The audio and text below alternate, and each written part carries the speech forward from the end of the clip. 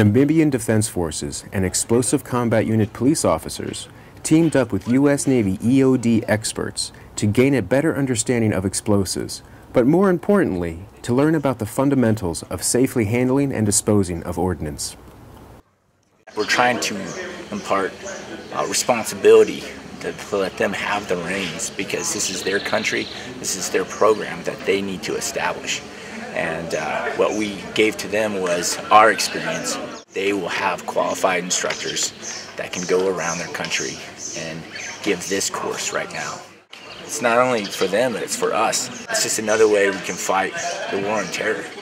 These skills focused on assessing operational risk management, range safety procedures, UXO reconnaissance, learning about different types of firing setups, and how to calculate for blasting a UXO in place. Namibia gained their independence in 1990 that left many remnants of war in their country. UXO still endangers the local population, and this training will enable the defense forces to help them if they find any danger nearby.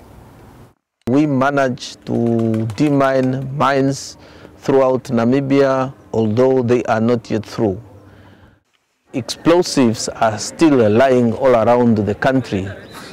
We need to have experts so that we can rescue our own people. We can go and teach our other colleagues who didn't come to attend this course. This training will help us a lot to deal with those unexploded ordnance, to save lives and properties. Now, I think from this course, I will be able to do that.